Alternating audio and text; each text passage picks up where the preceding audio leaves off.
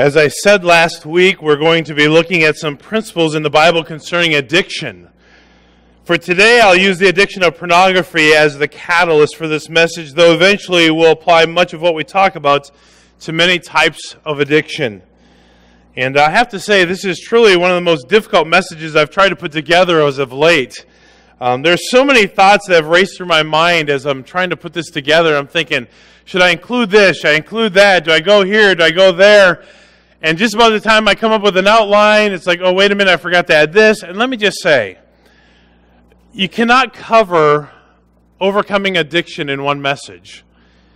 But I do believe that God's Word gives us a great foundation and gives us the only foundation by which we can overcome addiction. And I have to believe that there is power in the Word of God to help us overcome and, as we sang about, break every chain. Amen? If we don't have God's power in the Word of God, what do we have? Willpower? We've talked about that before, and we'll talk about that again. And many of us make New Year's resolutions and as we would call, very difficult decisions, only to find out that, man, we fail. We're not strong enough. We're not as powerful as we think we are to overcome the struggles of our life. And so, this morning we're going to look at some basic bedrock principles in God's Word that will help us, if we apply the principles biblically and consistently, will help us overcome various types of addiction. But I want to concentrate just for a few moments this morning on the addiction of pornography, because it's an epidemic that is not excluded from the church. Early in my ministry, I would hear statistics regarding pornography and would quickly conclude, well, thank God that's not my church. Man, was I wrong.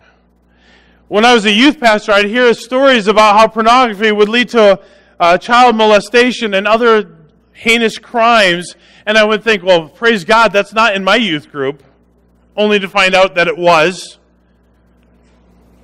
I remember hearing the statistics that 3 out of every 5 men in the church are involved with pornography, and I remember thinking to myself, no, thank God, not in my church. I know my guys. And then God would miraculously bring us a special speaker on one particular Sunday or another, and he would address the issue, and all of a sudden the men would come forward. It's absolutely been the case in every church I've been a part of, including this one.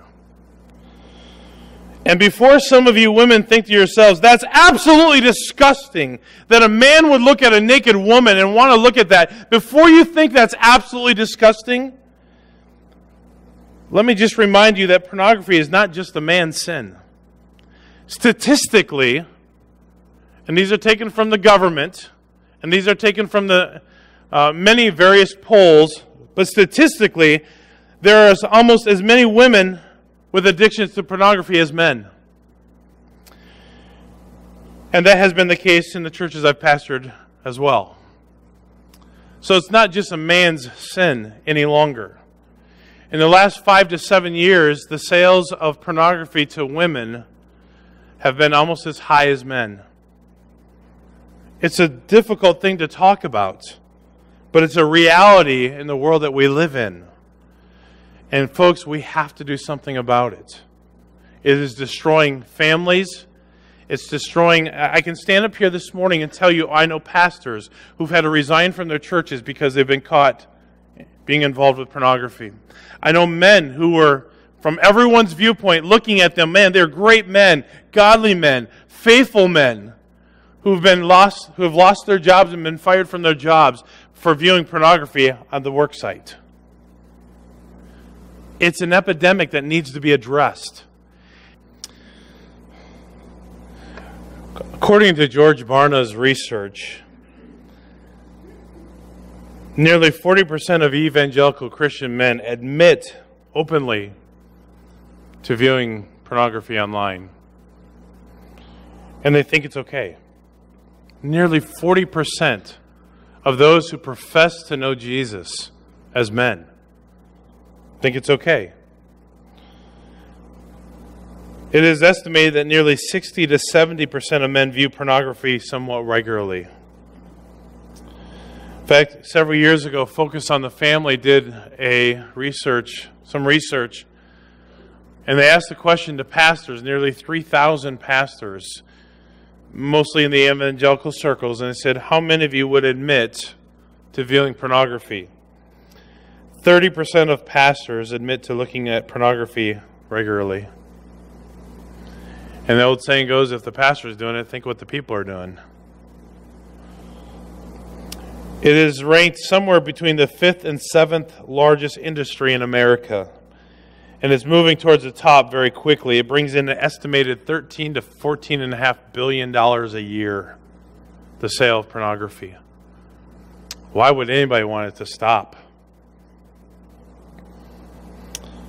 And let me just say this. Some of the things that he mentioned in the video that these three men mentioned, but there's a key phrase that was said by two of the guys. Sin thrives in secrecy. Sin thrives in secrecy. And it doesn't matter whether it's pornography or any other addiction under the sun. Where do most people want to submit to their addiction? In privacy, in secrecy, so that nobody will see me.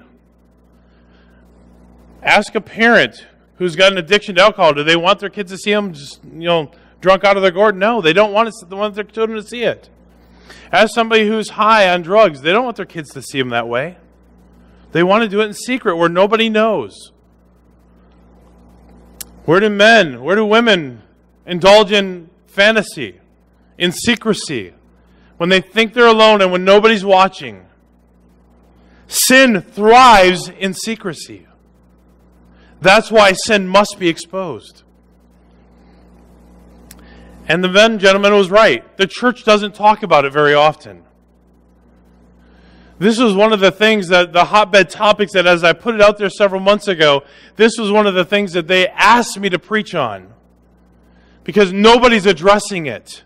And it's an epidemic that is killing our churches, guys. You have to understand this, that if we don't get a grasp on this, our churches are going to get weaker and weaker and weaker.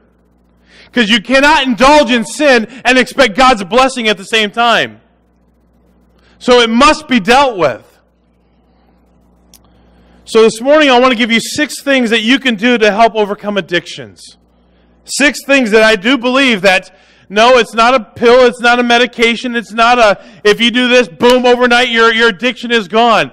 If you will do these 6 things, and there may be other things that we can add to it, because I said you can't cover in one message, an entire topic of addiction like that. But if you will do these 6 things, you'll get a good start and be on your way to overcoming whatever addiction you may have. And you may not like how I say a couple of these things, but there's truth in the principle found in God's Word. And let me just say this before we get into these 6 principles. Sin is sin.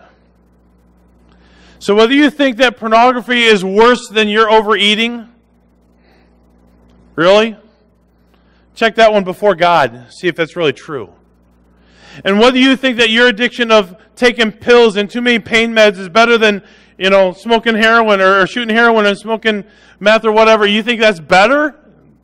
Check it before God. Which one's better? I think you'd have to come to the conclusion that they're all pretty well disgusting in His sight. And let me just say, it doesn't have to be something as harmful as drugs, alcohol, or sex for it to be an improper or an imbalanced or a bad addiction. It can be a hobby. It can be a work situation. So let me just give you these 6 things. Number 1, you must learn to love God more than you love that sin. Pretty simple, isn't it? Learn to love God more than you love that sin. In fact, in Genesis chapter 39 and verse 9, it says, "No one in this house is greater than I am. He has withheld nothing from me except you, because you are his wife. So how could I do this immense evil, and how could I sin against God?"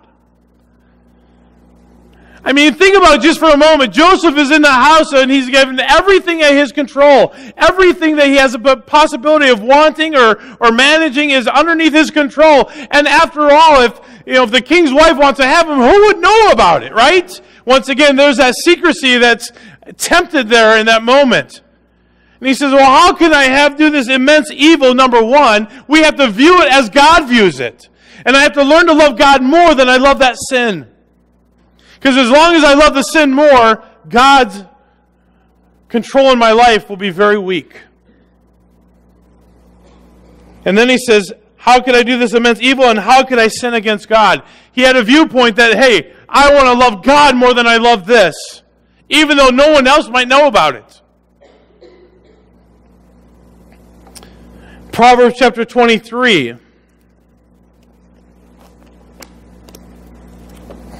Verses 26 through 28 says, my son, give me your heart, and let your eyes observe my ways. For a prostitute is a deep pit, and a wayward woman is a narrow well. Indeed, she sets an ambush like a robber, and increases the number of unfaithful people. Here's the idea. 3 things here. And you've heard it said before, it's not original with me. It says, sin will take you farther than you ever meant to go.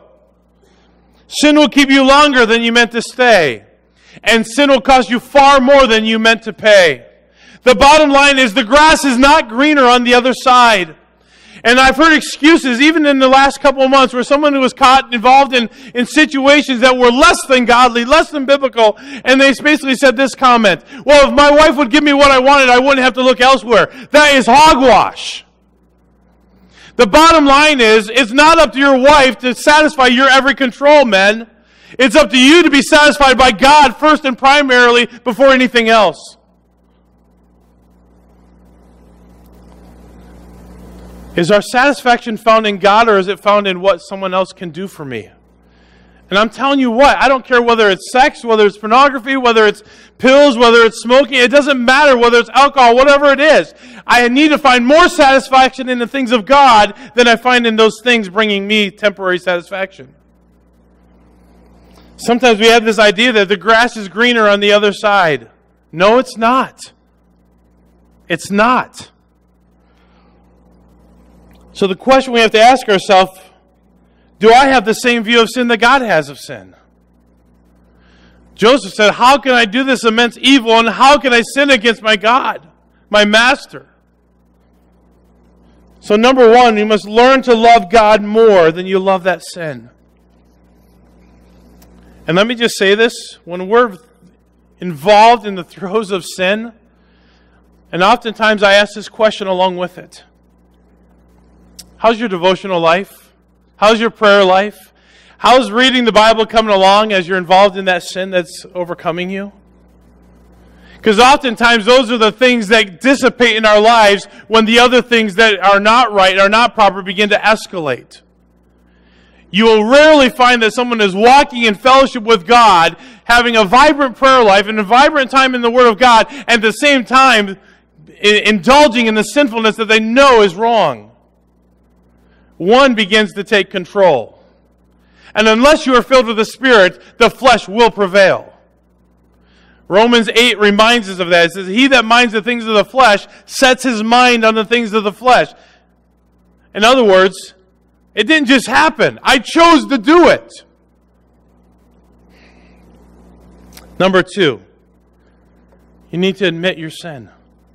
Admit the addiction. Admit the struggle.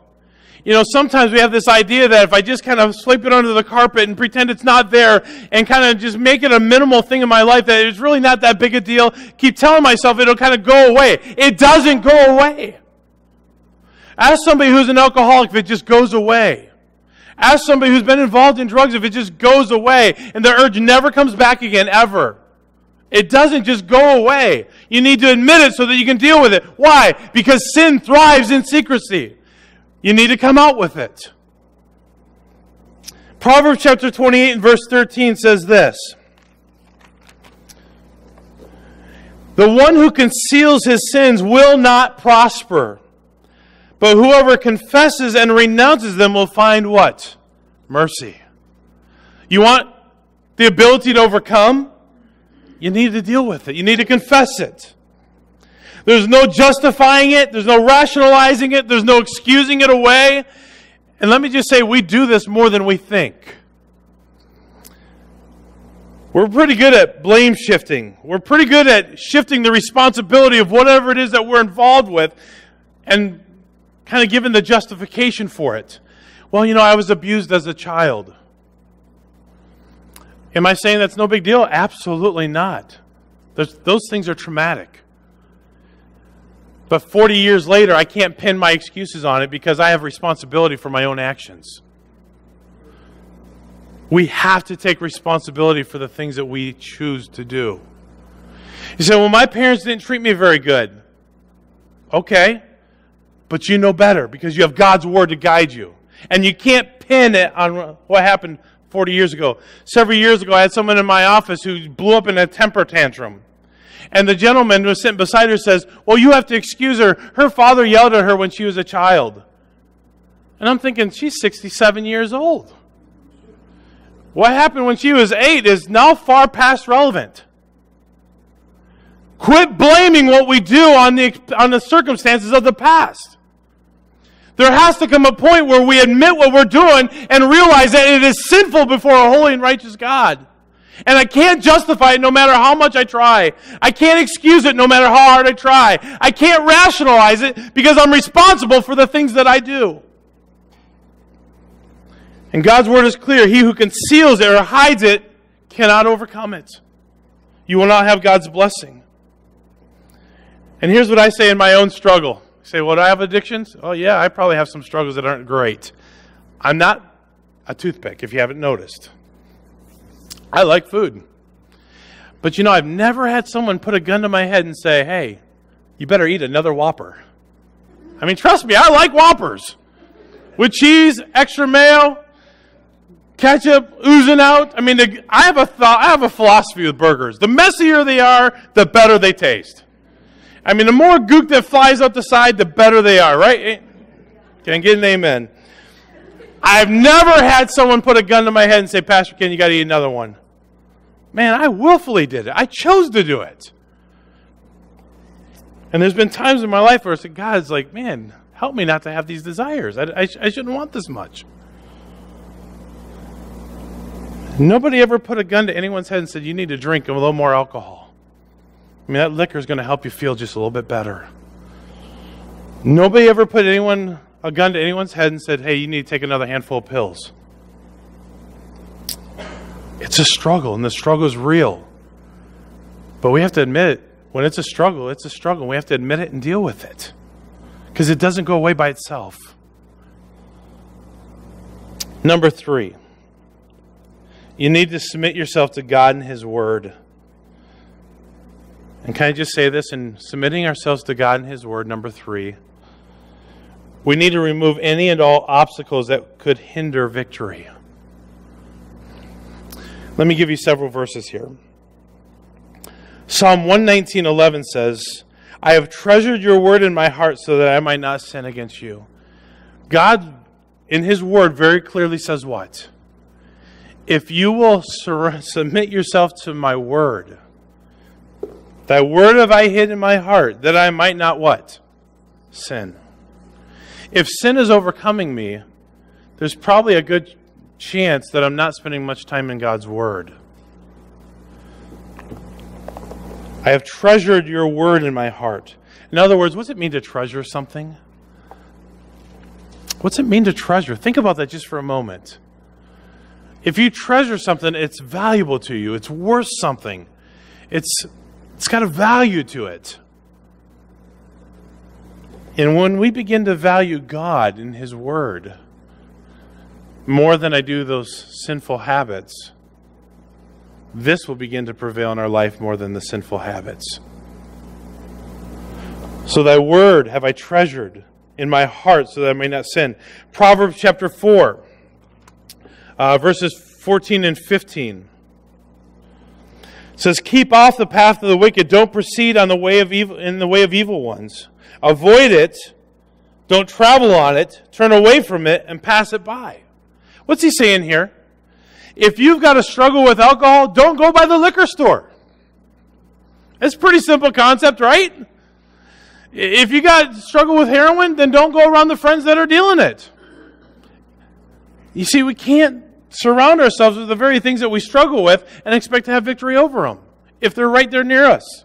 Because when difficult times come, and they will, the temptation will be very real and it will overcome you.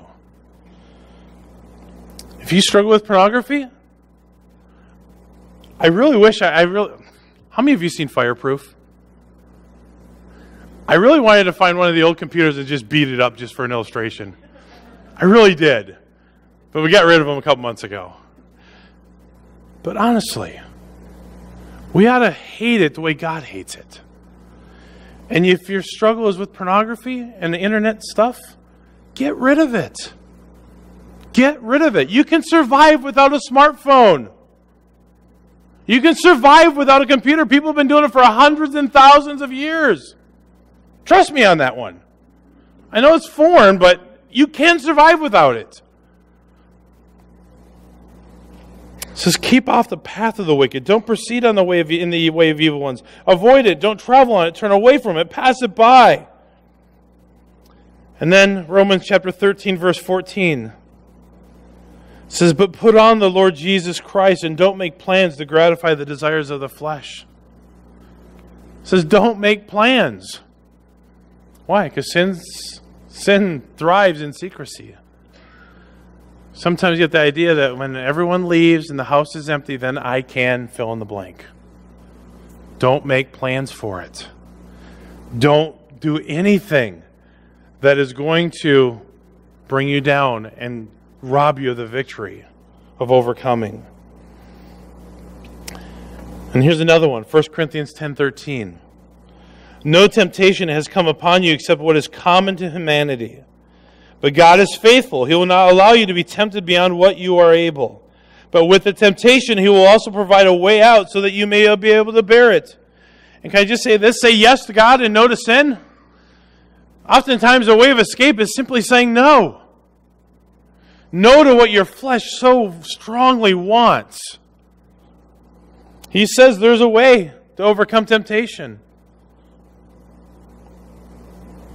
Can I make this statement? Whatever temptation you succumb to is a cheap substitute for God's faithful love, mercy, and grace. Whatever temptation you succumb to is a cheap substitute for God's faithful love, mercy, and grace. Am I willing to set that aside to gratify my flesh for a moment? And it doesn't matter whether it's pornography or drugs or alcohol or whatever it may be. Think of how good God is. Think of how gracious His mercy is. Think of how plenteous His mercy has been. The very fact that He loves you. And let me just go back to this just for a moment, what I said earlier. Some of you have a past. And the past is very painful, hurtful, and I don't want to minimize that. Some of you have had experiences where you've been molested as a child. Some of you have had experiences where your parents divorced at an early age and it bothered you immensely. Some of you have been in traumatic accidents.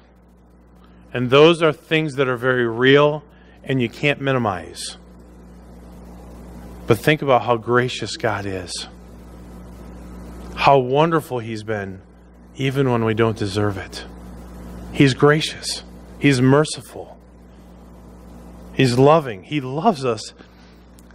What does God's Word tell us? He is a father to the fatherless. Think about that.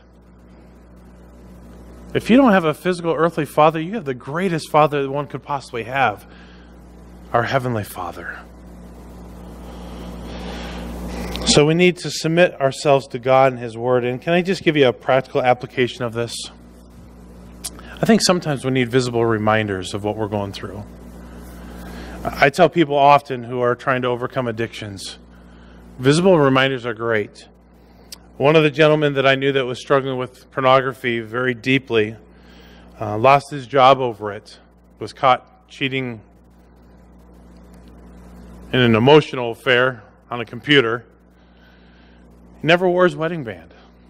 Well, I hate my wedding band. It kind of gets in the way. Right. But you know what that little wedding band is every day of my life?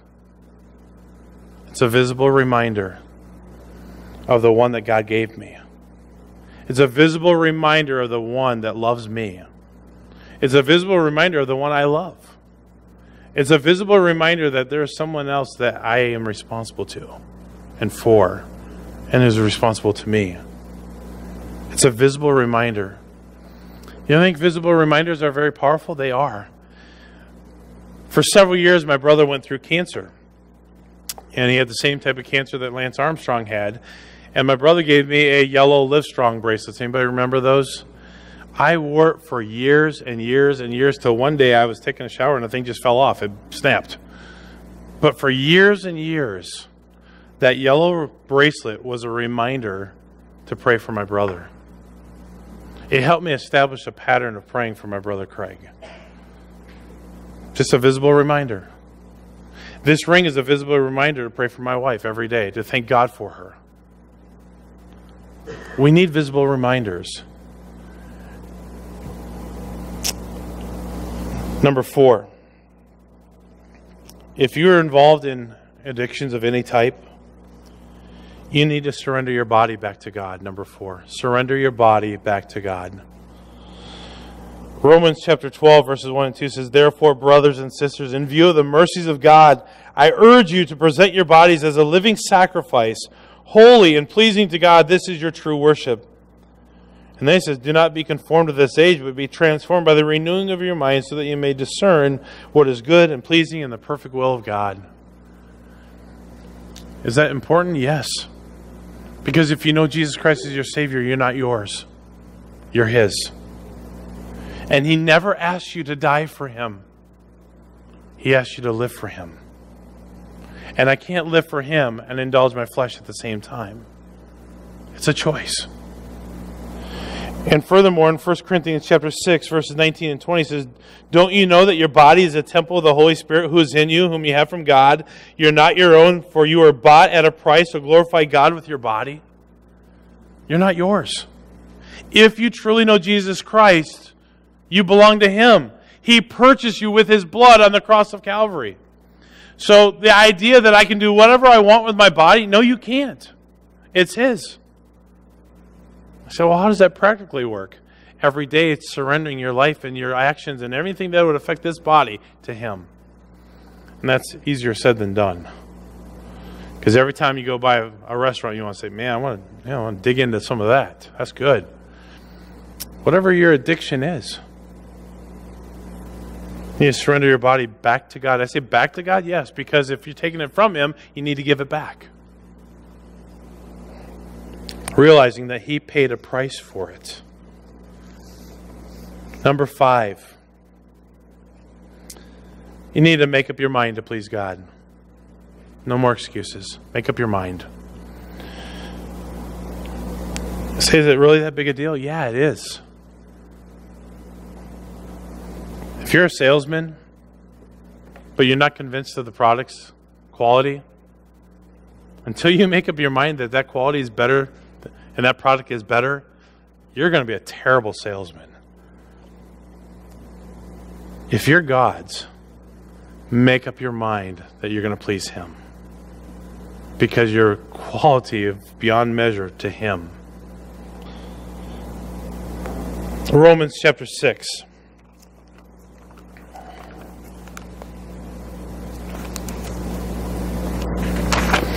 Verses 12 through 16. Here's what he says, making up your mind. "Therefore, do not let sin reign in your mortal body, so that you obey its desires. And do not offer any parts of it to sin as weapons for unrighteousness. But as those who are alive from the dead, offer yourselves to God, and all parts of yourselves to God as weapons for righteousness. For sin will not rule over you, because you are not under the law, but under grace." He says, therefore, don't not let sin reign in your body. Make up your mind. I'm going to live for the Lord. I want to please Him with my mind. And he says this very part, the parts of your body. Your eyes, your ears, your hands, your feet. Where you go, what you do, what you look at, what you listen to, what you inhale, what you eat. He says, therefore, do not let sin reign in your mortal body, so that you obey its desires. In other words, the body doesn't tell you what to do. You tell the body what to do. That's kind of backwards in our culture, isn't it? My body says I'm hungry. Well, let's go eat some more. That's what we do. And then he says in Psalm 101, verse 3, I will not let anything worthless guide me. Why? He says, I hate the practice of transgression or sin. It will not cling to me. He says, I will not let anything worthless guide me. Why? Because he's made up his mind.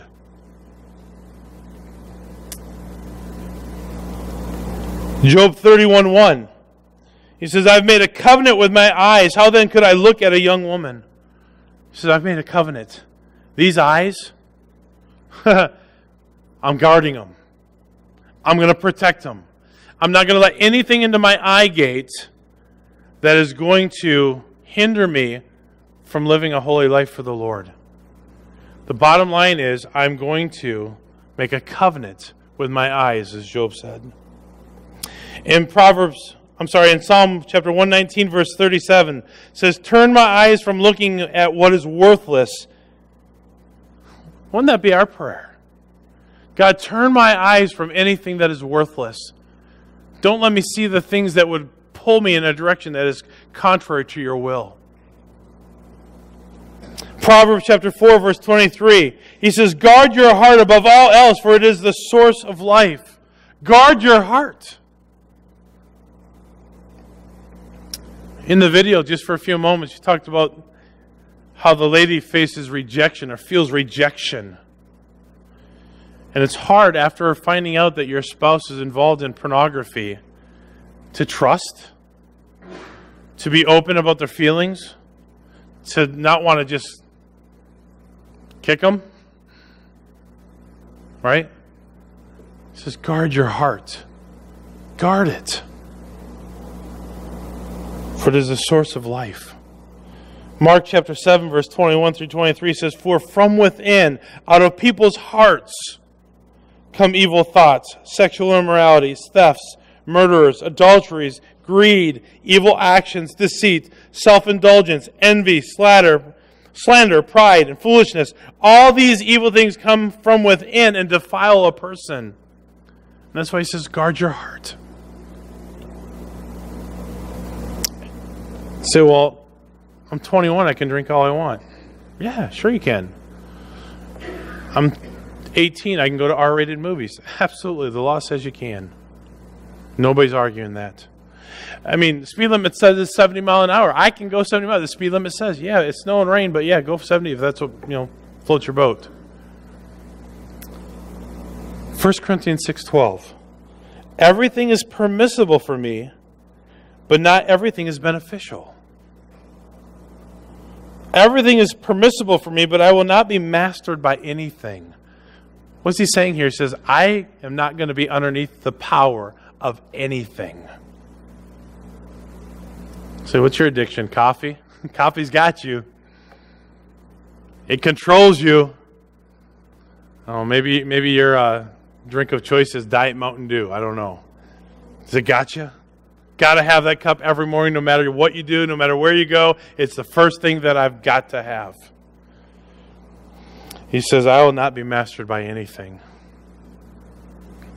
Orange juice.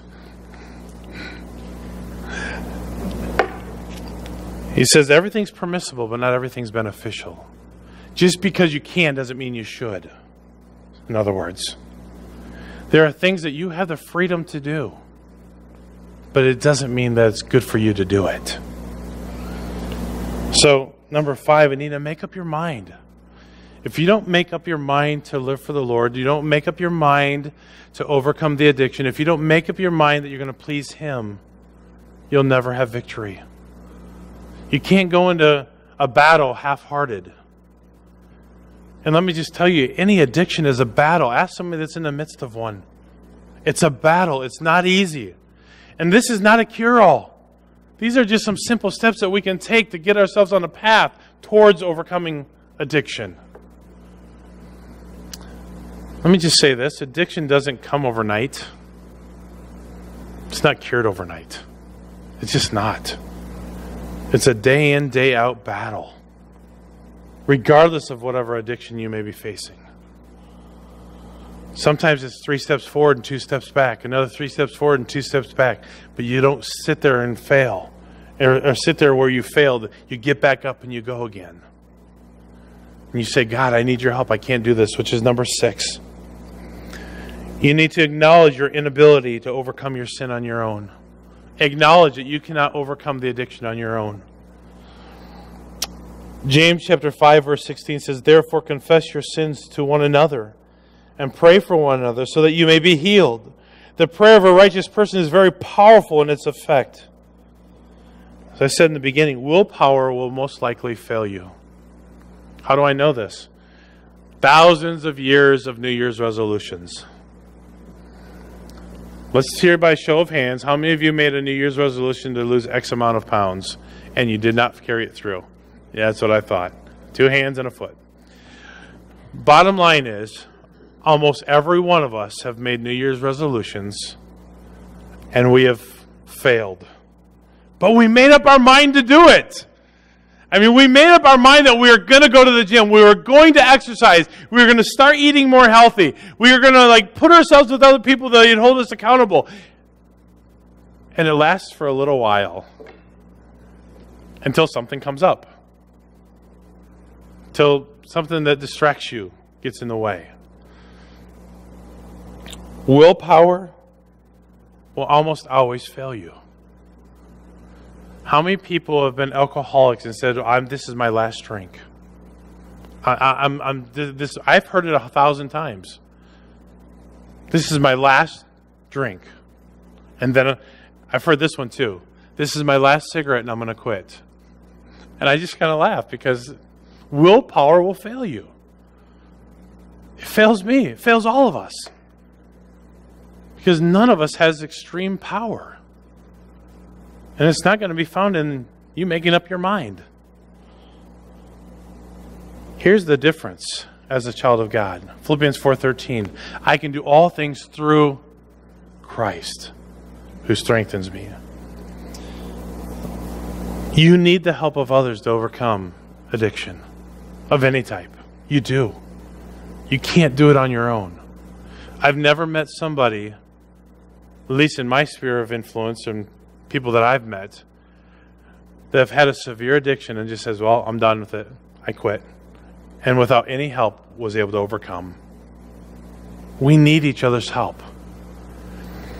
And I can say that there's been people in all the ministries that I've been involved with who have come to me and said, Pastor, I'm struggling with fill in the blank. And as we sit down and we submit ourselves to God, and we get in God's Word, because God's Word says, thy word have I hid in my heart that I might not sin. I have immersed myself in God's Word. And if they've been willing to do it and say, I want to love God more than I love that sin, that they haven't gotten victory. Maybe you're one of them. But you can't do it alone. You need God's help. You need the help of other godly people in your lives to help you. But let me just review real quick. Number 1. You must learn to love God more than you love that sin. And until you do that, and it's a process, and it's going to take some time. Habits didn't start overnight. They're not going to end overnight. And learning to love God and learning to put Him first is something that's going to take time if it's not your habit. Learning to pray, learning to read God's Word so that you can hide His Word in your heart, that you might not sin. Learn to love God more. Number 2. Admit your sin. Don't hide it. Sin thrives in secrecy. Admit it. One of the hardest things to do is when we're wrong is to admit it.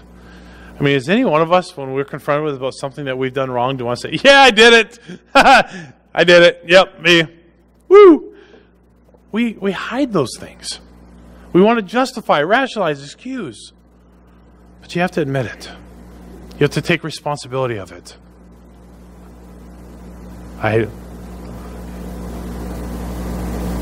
You have to. Number 3, you need to submit yourself to God and His Word. Until you submit to God and say, God, I'm willing to follow you and obey you and do what you say is right, you won't have victory. You won't. I can tell you from years of now 20-some years in the ministry and 20-some years of dealing with people in my office, years of people coming in saying, hey, I'm struggling with X, Y, Z. The ones who have submitted to God have had victory. The ones that won't, don't. It's that clear. Number 4, you need to surrender your body back to God. It's His. If you truly know God, you're not your own, you're His.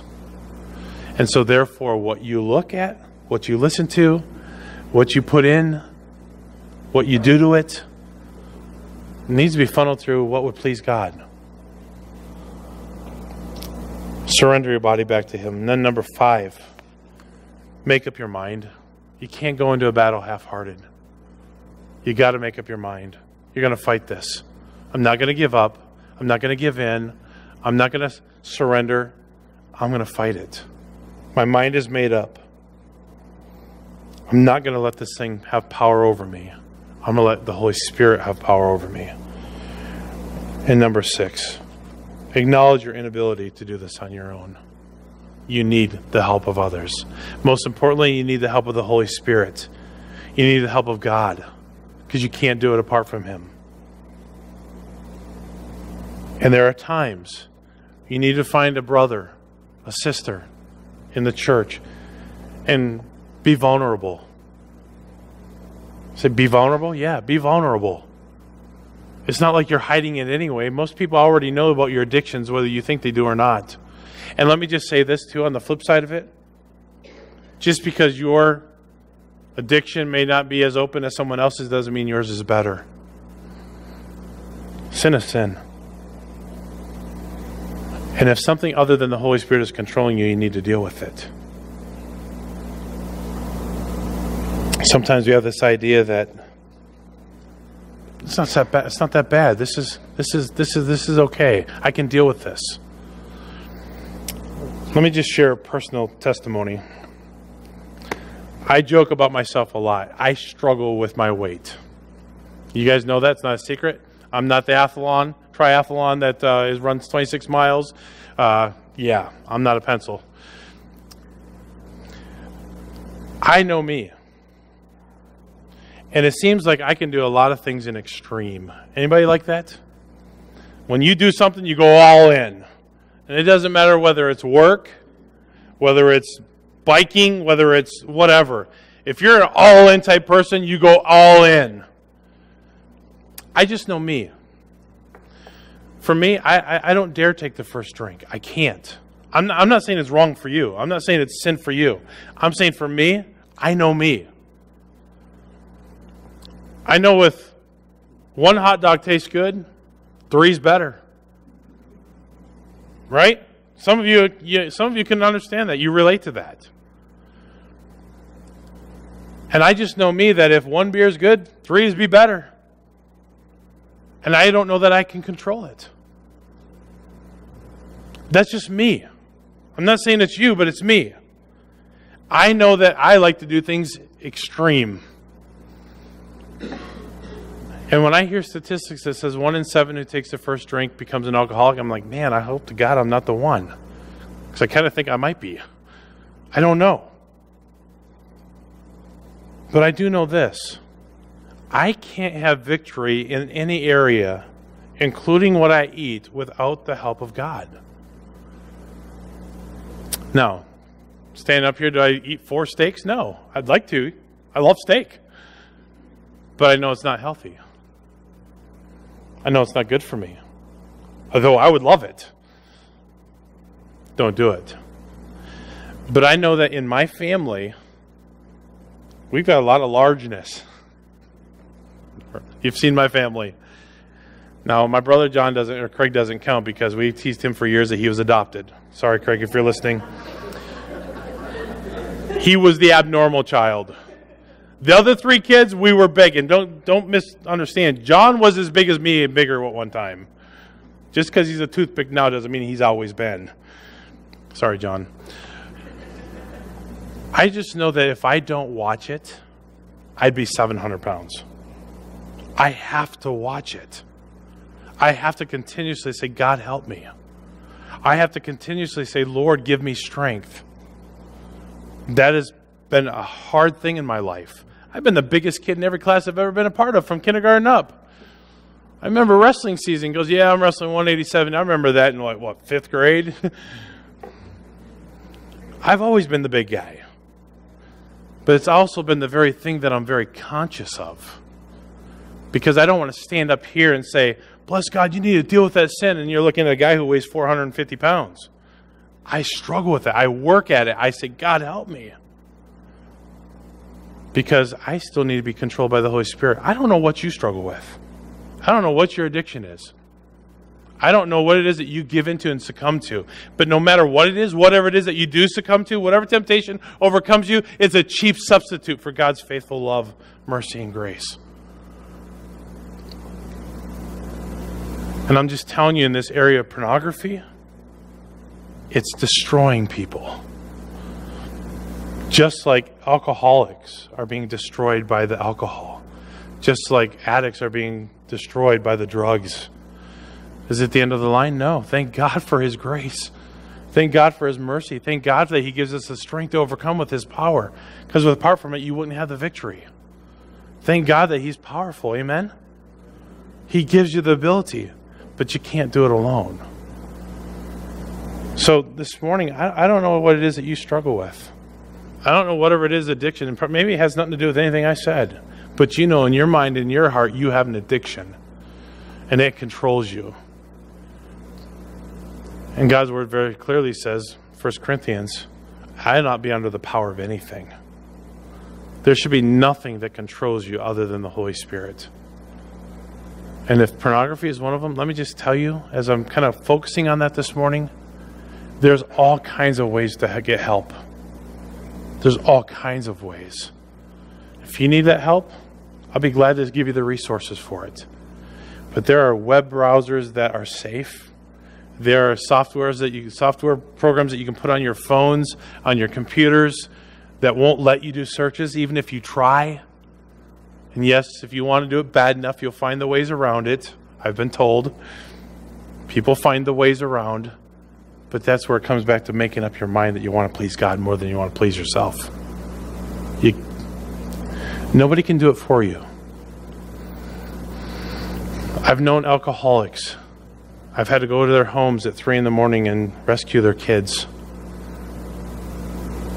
If I could take it away from them, I would. But I can't. And whatever addiction you have, no one else can deal with it but you. And your dependence on the Holy Spirit. It's on you. You have to make up your mind. And I trust that you will. Let's pray.